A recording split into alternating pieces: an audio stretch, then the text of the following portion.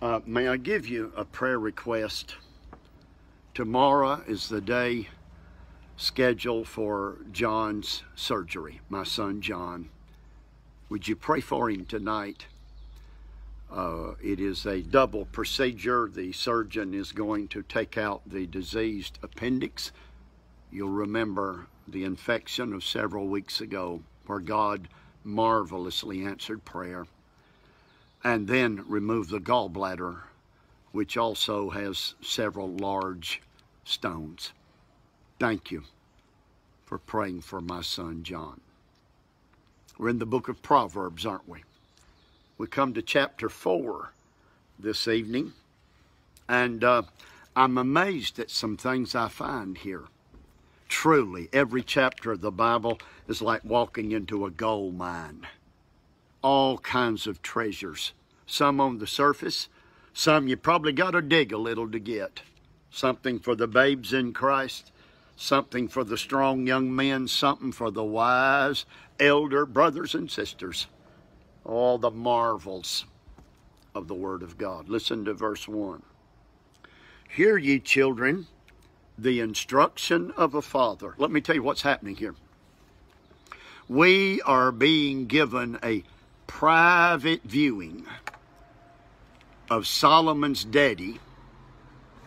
These are the Proverbs of Solomon, teaching his son Solomon, David teaching Solomon about wisdom.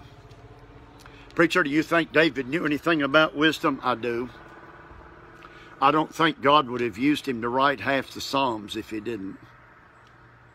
I don't think Acts 13 could have called David a man after God's own heart if he was not a man of wisdom. But preacher, he made a mistake. Everybody makes mistakes, and I'm not trying to lighten the severity of David's sin, but he was forgiven. He sought and was forgiven of God. Psalm 51. David, here's a wise daddy teaching his son about wisdom. Some of y'all have got little children. Some of you grandparents have grandchildren. It behooves us, if we're going to do like David did, to teach them the things of God, to teach them wisdom from our almighty heavenly Father. Listen to David. Listen to Solomon. David's his daddy. I was my father's son. I'm in verse 3. I was my father's son, tender and only beloved in the sight of my mother. Solomon's mother is Bathsheba. Here we have David and Bathsheba, after forgiveness had come, teaching their son wisdom, giving their son godly knowledge, sharing with Solomon understanding. No wonder when God said, name anything you would like, son, I'll give it to you. No wonder he wanted an understanding heart. He had been taught to treasure this thing called wisdom. This is a true family altar situation this evening. A daddy teaching his children about wisdom. Can I amplify that? Can I change it just a little bit? I want my heavenly Father tonight to teach me about wisdom, to teach me his son and y'all, his sons and daughters, about wisdom. Listen to verse 5. Get wisdom, get understanding, and forget it not. Every little tidbit of wisdom you get, lay it aside, treasure it, forget it not. That proves wisdom can be forgotten. The verb there, forget it not, means don't let it wither. Don't let it dry up, as it were, on the vine. It means to ignore. Don't you ignore the wisdom God places in your life and in your hand. Whether you got it from a godly daddy or a godly pastor or a godly Sunday school teacher, wherever you got it, do not forget it. That's worth going home with right there. Verse number 7. Get it now. Verse number 7. Wisdom is the principal thing Therefore get wisdom, and with all thy getting, get understanding. Can I parse that a little bit? Wisdom is let me give you a good working definition of wisdom. I don't think we've had this before. Seeing life from God's point of view. That's wisdom. Seeing life from God's point, not man's point of view, not some heretic's point of view, not some reprobate's point, from God's point of view. That's wisdom. Here's understanding. It's a similar responding to life from God's point of view, acting on God's wisdom, responding to life from God's point of view. Wisdom is the principal thing. And that word principle, it's reshith. Reshith. It's a Hebrew word. It means it's the chief thing. It is the the first verse in Genesis, in the beginning, bereshith, in the beginning. Wisdom is the beginning thing. You've got to begin building your Christian life on wisdom. Get it. I'm still in verse number 7. Uses a verb that means acquire it, possess it, buy it, if you have to. Get wisdom any way you can. Of course, we can get it through the Word of God. We can get it by prayer. We can get it by listening to godly preaching. And with all of thy getting, get understanding. Wisdom and understanding. These things are being drummed into these young folks' lives. You've got to have God's wisdom. You've got to have, and now I dare say nobody cares hardly anything about wisdom and understanding. It's money. It's prestige. It's physical pleasure. It's the chief thing. You better get. Y'all, we have a golden opportunity in these next few weeks of spending an evening meditation in the great book of wisdom. You'd have to try not to get a few sentences of wisdom out of these chapters. If you'll listen, pay any attention at all. We better take advantage of that privilege. Oh, I love this line. It's in verse 8. Exalt wisdom, and she will promote thee. Exalt wisdom, and she will promote me. The verb to exalt, S-A-L-A-L, salal. The word Selah, S-E-L-A-H, and all the Psalms comes from it.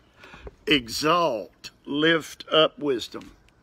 Talk about God's great wisdom. Beg God to put wisdom in your life. Exalt wisdom, and wisdom will promote you.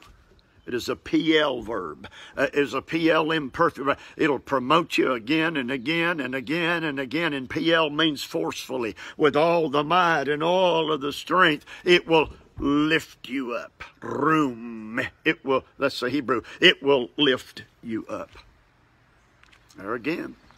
Sure, I'm glad I studied this chapter. Sure, I'm glad I shared that.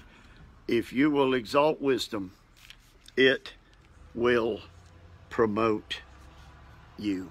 It says this, and I'm just going right on. I'm in verse 8 now. Wisdom will bring you honor when you embrace her. When you embrace her. I want to learn how to embrace wisdom. Preacher, you're going to tell us about words there? Clasp. Fold into your arms. It shows great worth. It shows great intensity and great desire. Oh my. Daddy says to the boy, my heavenly Father says to me, I'm in verse 11, I have taught thee the way of wisdom. I want every preacher, I want every Sunday school teacher to get this verb. I have taught thee the way of wisdom. Yarah. Yarah. It's a Hebrew verb. This is what it means. To throw something. To toss it. To hurl it over that way. It pictures a godly daddy all day long around his son or his daughter, just tossing out little bits of truth. Little half verses of wisdom. Little nouns and verbs that magnify the omniscience and the prudence and the understanding of God. That's the word teaching. It's not a class with a board and a 90-minute lecture all day long. On the job training, tossing out little nuggets of truth. And then the daddy says, I have led thee in the right paths. All our kids are going to do is follow in our steps. I'm glad I got the Lord as my shepherd. I'm one of his sheep. I'm going to follow his steps. I have led thee. You reckon the Lord's led us in the right paths? I'm interested in that verb led. It means to go the same track again and again and again and again till you've packed the ground hard, and then you've worn the grass off, and then you've actually begun to cut a trench. Oh my, it means just to stay with it. It means to repeatedly remain steadfast, unmovable, always abounding in the work of the Lord. Oh my, let's wear out the paths of righteousness. Let's don't go any of these new ways. Give me the old paths. Give me the old ways. And then it says of wisdom in verse 13, she is thy life. Oh, preacher, I want about 10 minutes of wisdom instruction every evening. Could I get a little bit of that? It won't work. Well, what I'm going to do, I try to read 12 books a year, and one of them I'm going to read about wisdom, and that's good enough. God will have to be happy. Won't work. She is thy life. You got to make wisdom that important. You got to make it your obsession. You got to make it a years and years and years long commitment. Got to have wisdom, seeing life like God sees it. Got to have understanding, responding to life. Got to have, and remember the grammatical chakma, the grammatical definition, Hebrew of wisdom, skilled at living right, skilled at godly living. And then basically the rest of the chapter, let me tell you, it says, this is the way wicked men act, and this is the way godly men act. And you're going to have to make a decision. And wisdom is saying, you got to spurn the wicked men, and you've got to walk in the paths of the righteous man. Let me try to explain it. I'm in verse 14. Enter not into the path of the wicked. The word that is used there for wicked means the kind that getting worse and worse every day. It is active wickedness. It is malignant wickedness. It is ever worsening wickedness. It is unashamed wickedness, flaunting it in the face of another. Don't go with that crowd. Don't walk in the way of evil men. If I had time, avoid it, pass it by. I want God's wisdom because it'll tell me how God views wickedness, and then understanding will kick in and tell me to stay away. Come out from among them and be ye separate. Touch not the unclean thing. Be not unequally yoked together with unbelievers. But, that's the wicked, that's the but the path of the just. That word path, we use it in our newsletter every month. It's virtually the word itinerary. Everywhere the just man goes, the path of the just is as a shining light. The wicked deliberately walk in darkness. Some men love darkness rather than light. But the just man, the saved man, anybody saved, anybody blood, the path of the just is as a shining light. Hallelujah. If we walk in the light as he is in the light, we have fellowship one with another. And that shining light shines more and more until the perfect day. Oh, what a promise. The wisdom I get today, if I live by it next week, it'll get brighter and brighter and brighter. The verses I memorized, the text that I preached this week, if I'll revisit them a week or two or a month from now, they'll get fuller and fuller and fuller. That's the way it is with God as we serve. He gets, could I get an amen, sweeter and sweeter and sweeter. Heaven gets nearer and nearer and nearer. And the Word of God gets clearer and clearer and clearer. Hallelujah. The path of the just is a shining light. It is shining pretty bright the day I got saved, but it is a luminary. It is brighter today than it's ever been before. But the way of the wicked The way of the wicked, verse 19. It's darkness. They don't even know they're falling. They know not at what they stumble. And then verse 23. Keep thy heart with all diligence. And it goes on to say, for out of it are the issues of life. But I think I'm just going to deal with that first clause. It's got some wisdom in it. Keep thy heart with all diligence. Guard it. Protect it. Oversee it. Keep thy heart. L-E-B. Lieb. It is your innermost being. Your conscience. Your thoughts. Your desires, your aspirations, keep your heart with all diligence. Don't you let the devil introduce a vile thought in your mind and your heart. Don't you let this world introduce a bunch of lust and wickedness and ungodliness to your way of living and manner of life. Keep your heart, protect your heart with all the word diligence. I looked it up. It is a word that means inner prison. Inner prison, that's where nobody gets. That inner prison, that's in there, that's maximum security. Keep your heart clean. Keep your heart pure. Keep it like an inner prison, like a maximum security institute. Don't you let sin in there. Don't you let the devil in there. Don't you let anything in there that'll detract from the glory of God. Because out of that heart flows every other area of life. I think we've come to the last verse, 27. I still got something I want to do, so don't cut me off yet. If you're going to live for God, wisdom will teach you this. Turn not to the right hand, nor to the left. You know how a lot of us live our lives, and watch the end of my finger, zigzag. A lot of us are up and down and up and down and on and off and on and off and hot and cold and hot and cold. Don't look to the right hand or to the left. I'm going to need an amen. Stay on the straight and narrow path. Don't be weary in well-doing. Stick with it. For in due season you will reap if you faint not. And then it says, remove thy foot from evil. That's that detour verb. Here's evil, the point of my finger. Step around it. Detour. I used it yesterday. Circumnavigate it.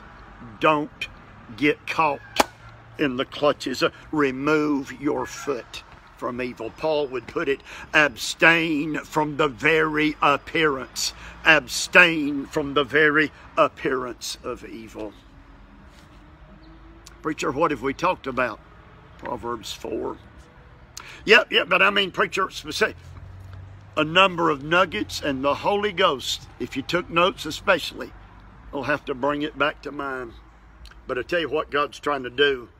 He's using wisdom.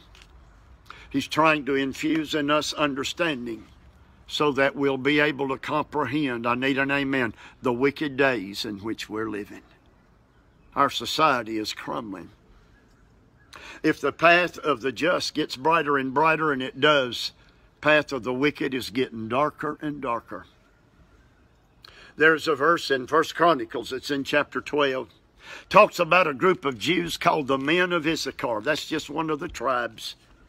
It said they had understanding of the times. These Proverbs chapters will give us understanding of the times. How to better read what's going on. So far, I'm reading Jesus is coming again. God, give us understanding. Give us understanding of the times.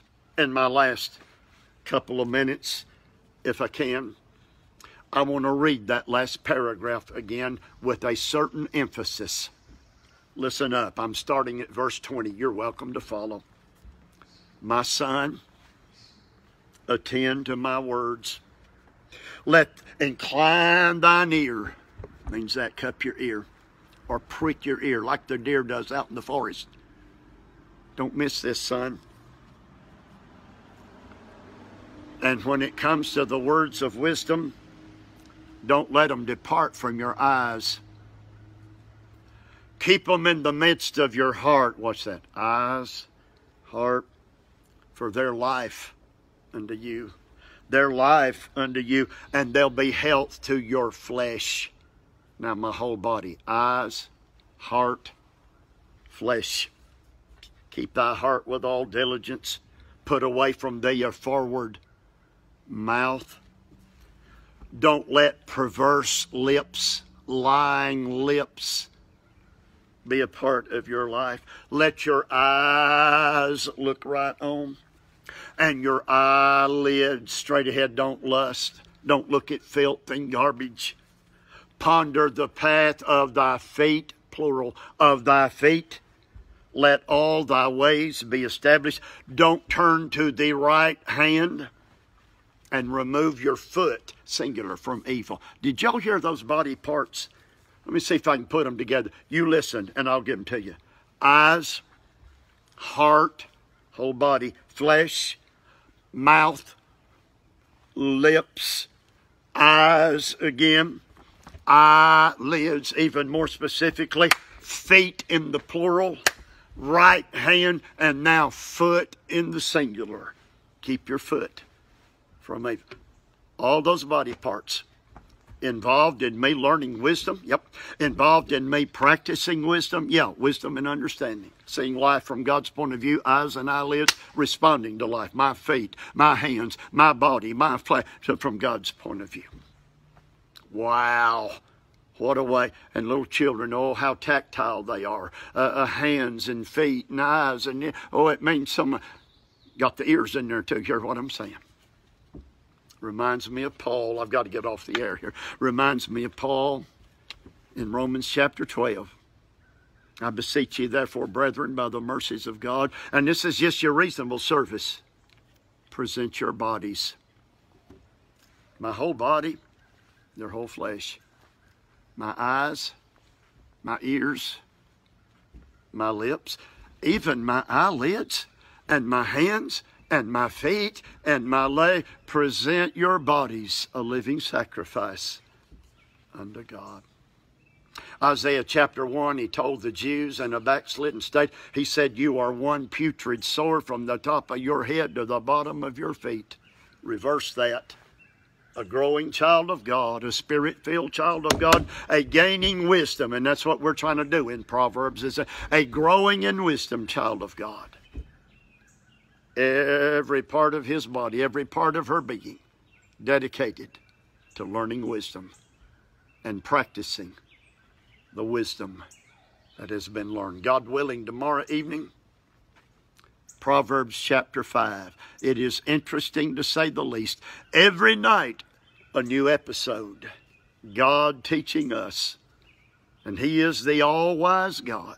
His ways, always higher than our ways. Again, pray for my son John, if you would. I'd be so grateful to you. Father, thank you for your word. Thank you for the fact that we can learn about wisdom. God, help us to give it our all, from our eyes to our heart, to our flesh, to our mouth, to our lips, even to our eyelids, to our feet, plural, our right hand, and our foot, singular. Our whole bodies dedicated unto thee. Granted in Jesus' name. Amen.